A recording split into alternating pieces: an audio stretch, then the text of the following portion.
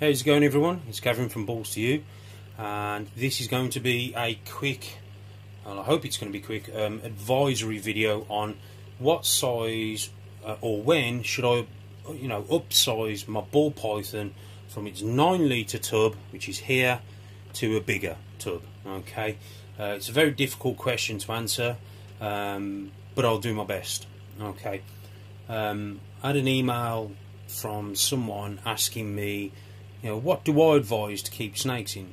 Because there's this debate that they should be kept in glass tanks and as opposed to tubs or rubs, which is RUB, really useful boxes. Okay, and the reason, what are the reasons for it? Well, it's plain and simple, guys. Glass tanks are for fish. Okay, you can't get no simple than that.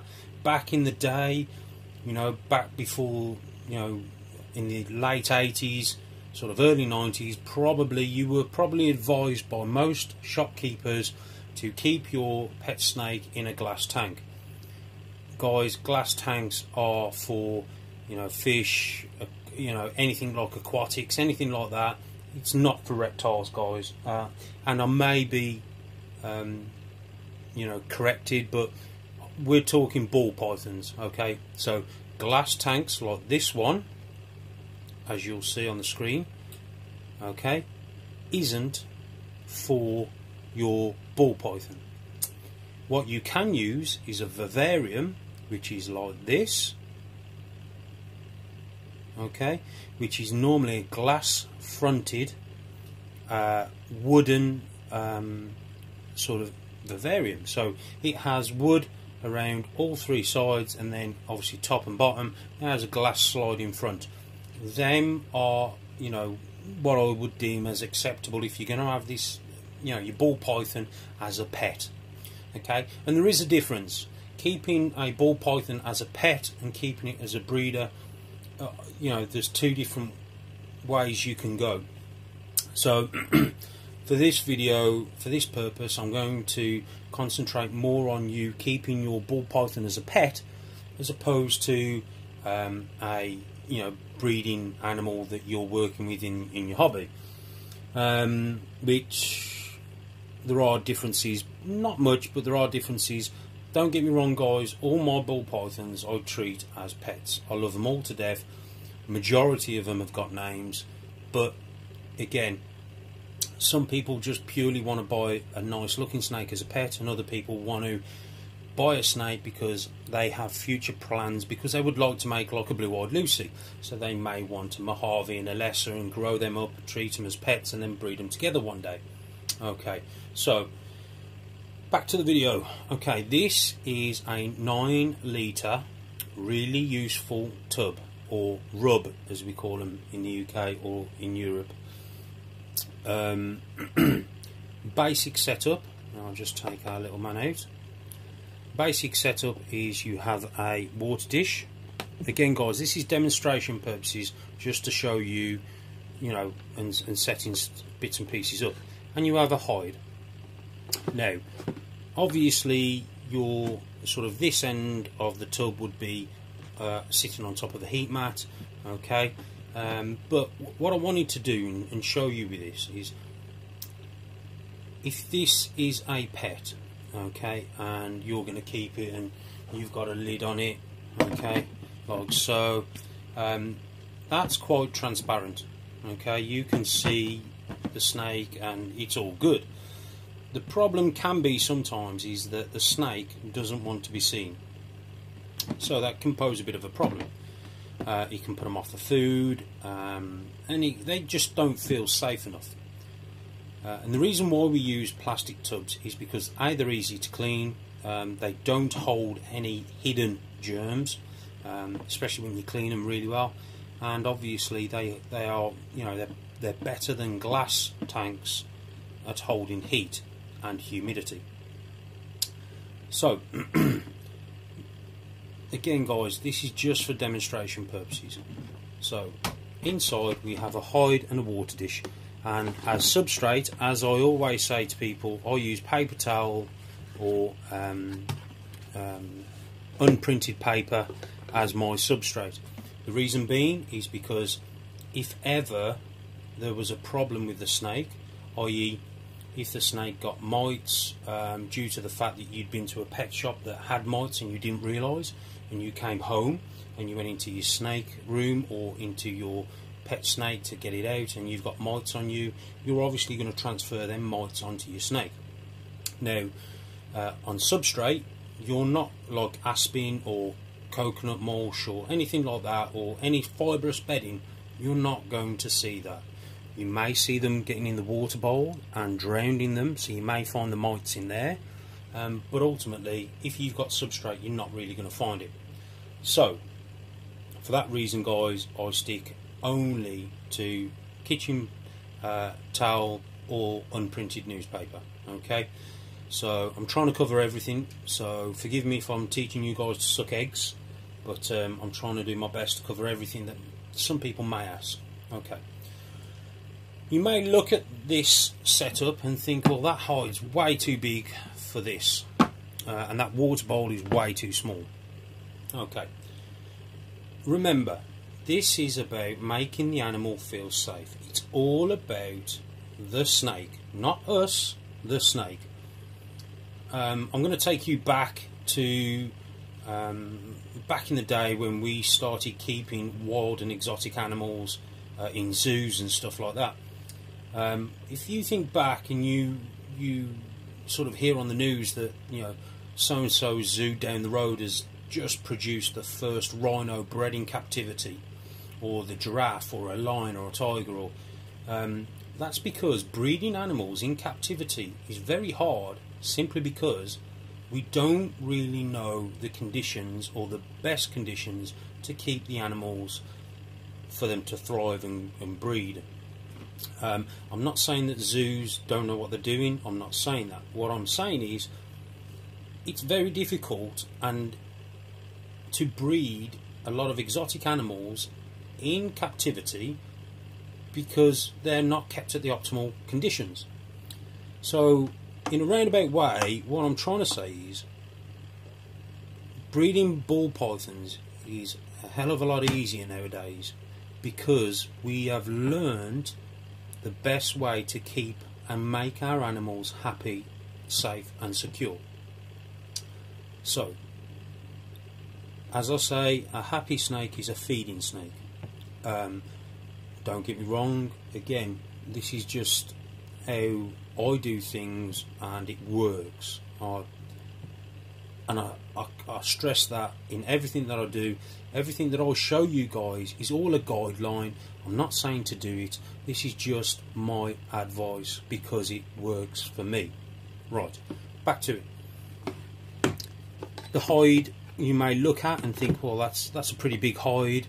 You know, there's not much room over here for the snake. The water bowl's not very big.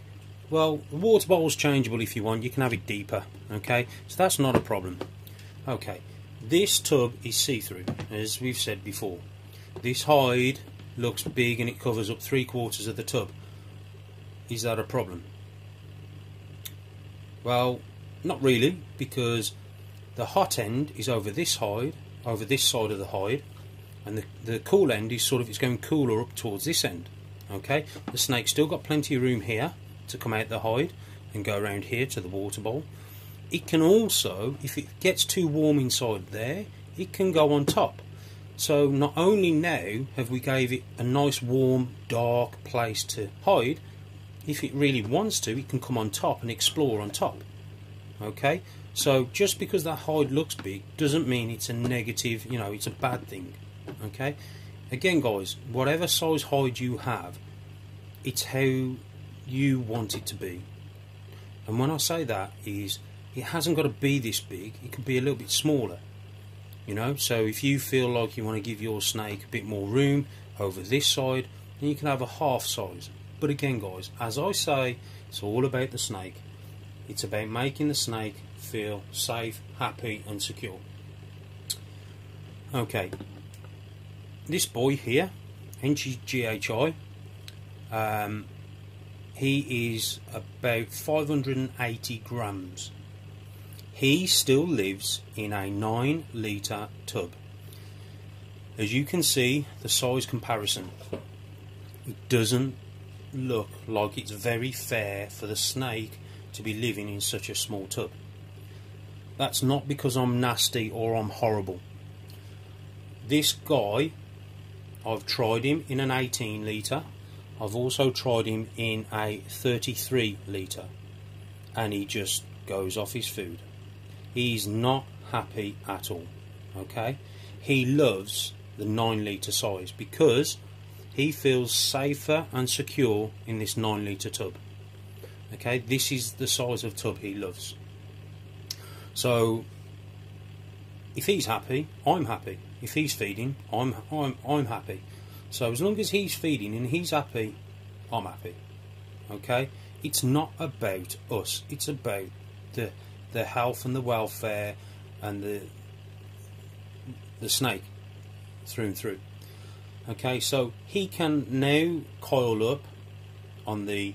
He can go inside the hide and he can go on the hot end. He can come over to this side of the hide and go in the cool end. He can also come out and go on top. Okay, so there's plenty of options for this boy to do, and as you can see, you know, he is going to be obviously a lot longer than the tub, but it's what he feels comfortable in. He feels safe and secure in these size tubs, and as far as I'm concerned, like I said, it's down to the snake. Okay, so a lot of people ask me, when should I move my snake up? Well, you can try at the 400 gram range and try moving him into an 18 litre tub or into a 33 litre, depending on what you have, and see how you get on. It is a trial and error, guys. There's no guidelines. There's no, when I say guidelines, there's no rules. There's guidelines but no rules. You know, it's not a definite science. You know, some snakes can move hatchlings out of their hatchling tub, which is 3.5 litres, into a 9 litre, and they feed like boas. Okay, they don't have to go or stay in a smaller tub. Yet some hatchlings, when I move them into a 9 litre, they're not happy, so I put them back into the 3.5. Again, guys, it's whatever they feel comfortable. Okay, so these are your standard tubs which you'll buy and what you can buy from most shops. Again, it's a 9 litre, really useful tub, and it's the see-through one. Okay, now what I advise with most people, if this is their setup, I advise some people, if it's in a busy area, put a towel over it. Okay, the towel will darken down the tub, but there is another option. So just move him out. Come on, mate. We'll get to this one in a minute. Okay, you can buy the really useful 9 litre tub in this, what they call smoked. Okay, so as you can see, it's exactly the same dimensions as the clear one. It's just got a smoky background to it. Okay, now this can help as well. So you imagine it's like wearing a pair of, you know, sunglasses. It does make everything darker. So again, this may work for some people better than the clear ones. The lid goes on, same principle, same setup. The difference is this is smoked, so that may work. This is an option. If you feel you want to go down the smoke route, having them smoked, that's fine, not a problem. Okay, I would probably advise that over the clear ones, but they both work, and if you do have an issue, you can always put a towel over the top. Okay, so that's your basic setup. Once your snake is established and happy and feeding well, and you know your snake and you think, right, okay, he's ready to sort of, you know, go to the next one, you can move up to something like this, which is this is just for demonstration, guys. This is an 18 litre. Okay, and again, all we have, you can make it a bit more. You can accessorize it a bit more. Again, unprinted newspaper on the bottom, a nice corner water dish. Again, if you want to make it more, you know, presentable, like a, you know, a pet display or what have you, But again guys, it's all about them feeling safe and secure. So you can have a nice little water dish in the corner, a nice little hide, and if you really wanted to, you can throw yourself some fake ivory in there on top, and that will work, and he'll think he's in a bush and he'll be happy as Larry in there. Okay, so again,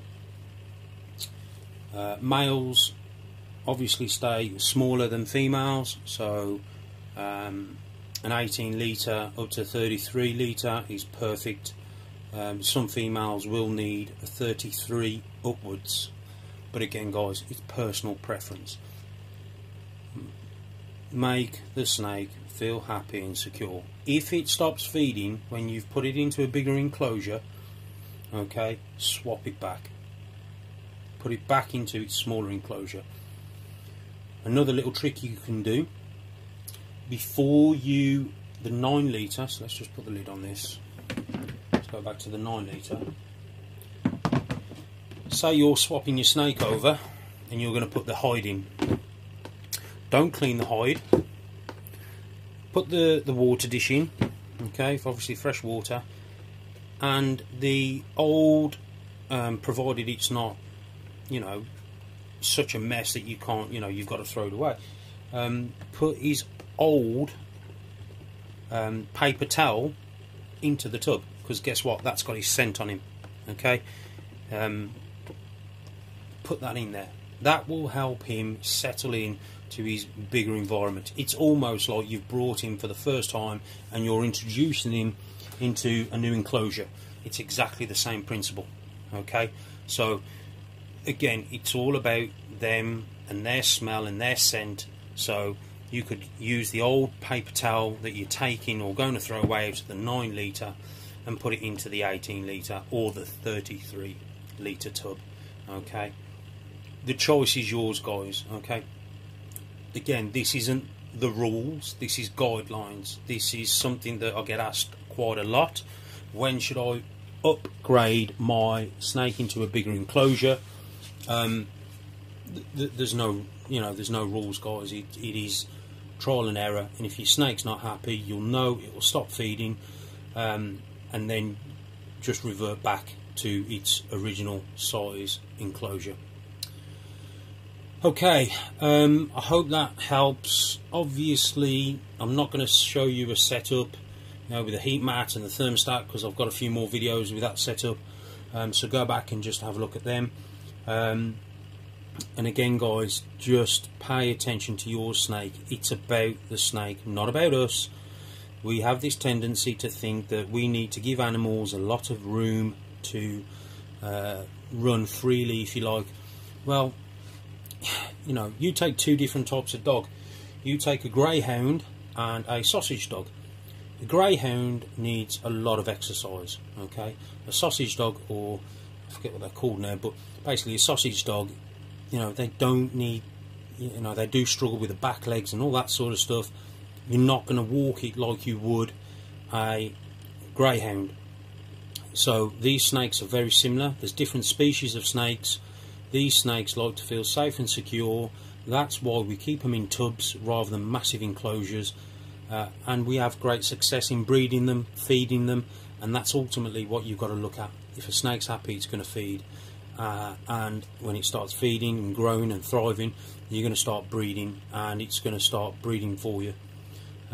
So, and again, that's years of us learning from our mistakes and putting them mistakes right.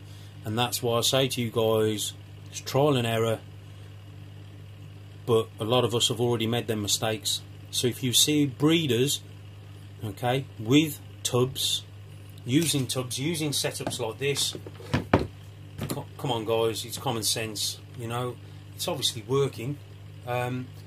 So that's why we do it. You know, it's not that we're being horrible to the animals or anything like that.